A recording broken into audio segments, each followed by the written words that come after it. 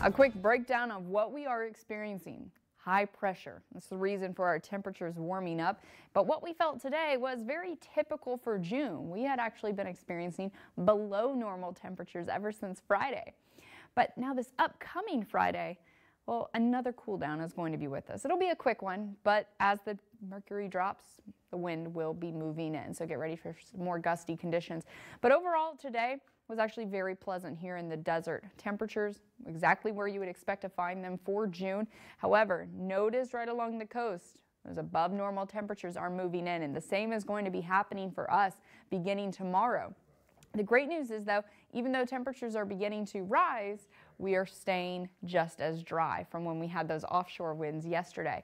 So we're keeping our humidity incredibly low, which is great. We don't want to have to deal with any muggy conditions out there.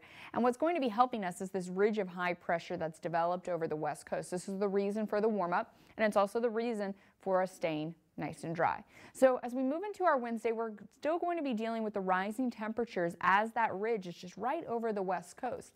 And it will continue to work its way towards the east. And as it's doing so, it's going to be bringing more of those warmer temperatures farther inland. However, for those of us down here in the desert, our hottest day is actually looking to be Thursday, where high temperatures will be about 108 degrees. So hot, but not anything too extreme, and certainly not the hottest that we have felt so far this year, which has been 115. When we're looking ahead towards tomorrow, we're looking about 106 degrees out in the East Valley, but as you work your way towards the west, about a degree warmer. Not a whole lot of spread, very similar to what we were experiencing today. Overall, though, warmer than today. We're keeping temperatures nice and uniform down here on the valley floor, but up in the high desert, just under that century mark, so about 98 degrees in Joshua Tree.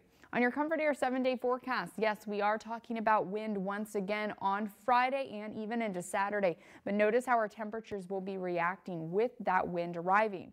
Overall, those gusts about 30-40 miles per hour. So before we get there, the next 2 days are going to be bringing us plenty of sunshine, low temperatures in the 70s, but our highs around 107, 108 degrees. So not anything too hot, but then a quick cool down will be with us as we begin to kickstart the weekend, a slow warm up early next week.